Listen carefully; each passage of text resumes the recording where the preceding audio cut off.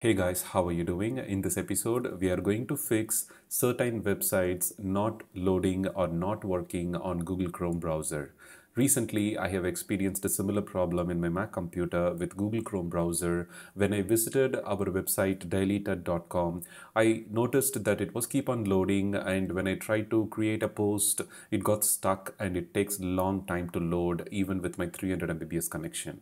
What I did was navigate inside the Chrome settings by entering Chrome colon double forward slashes and then type settings. Inside, you can straight away type the slash privacy in the URL, or you can click the privacy and security at the left side. When you search settings for the website that it is not working, it won't be helpful. And even performing the clear browsing data, restarting the browser and restarting the computer didn't help in my case. But as a basic troubleshooting step, you can of course try it. So here you can see I have to tap on view all sites option, where I can search within that search bar. I can search at the top right corner dailytud as the search query, and you will see the dailytud, which has all the cache data or temporary files there.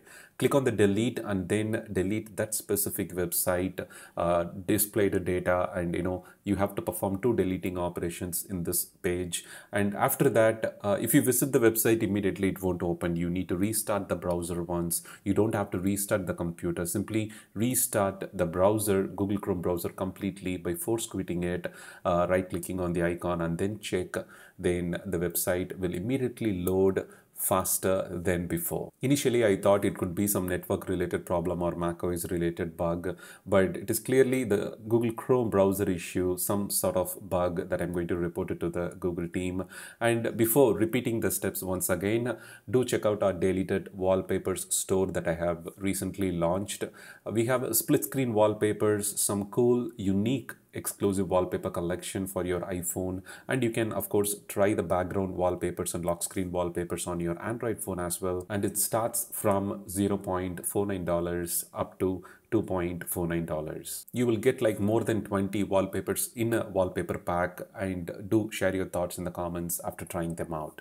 So here you can see that the website is perfectly loading after doing the troubleshooting step that I have suggested earlier. I can navigate within the pages and everything loads super fast than before, and the issue of certain websites not loading on Google Chrome has been fixed. So once again, I'm repeating this step.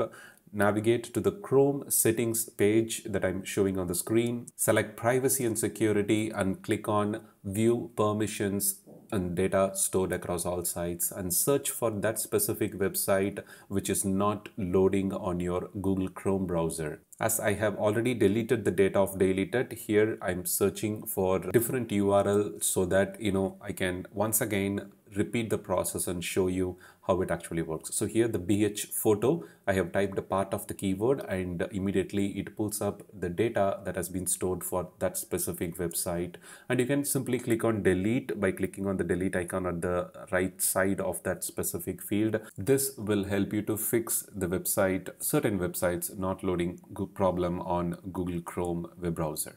So thanks so much for watching. If you find this video useful, don't forget to share this with your friends and followers. For more useful iPhone, iPad and Mac related tips and tricks, don't forget to subscribe. Have a wonderful day.